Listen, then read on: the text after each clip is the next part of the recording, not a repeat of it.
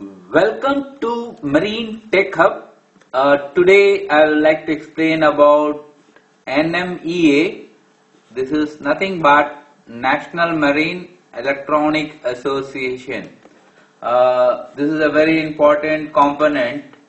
Right now we are using NMEA 2000 network.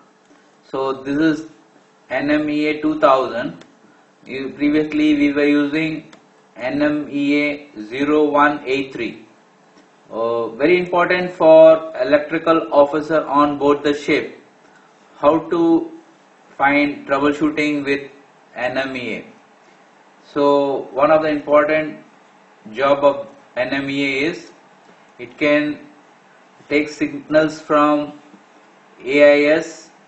This is automatic indicating position of the ship. Then it can take signal from gyro compass. It can take signal from echo sounder, from GPS. Suppose it can take signal from autopilot also. So this is very important.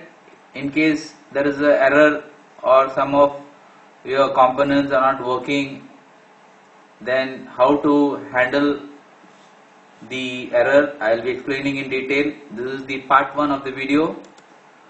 So normally NMEA data is transmitted from a source such as GPS, echo sounder, gyro compass, etc. These data sending device is called talker, and the receiving equipment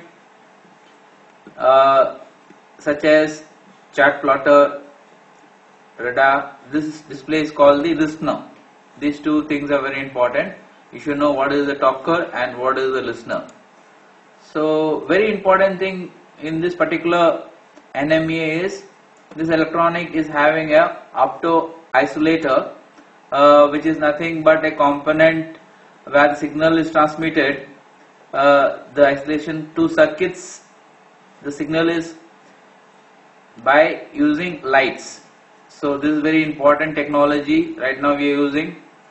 So this will avoid high voltage affecting the system when receiving the signal.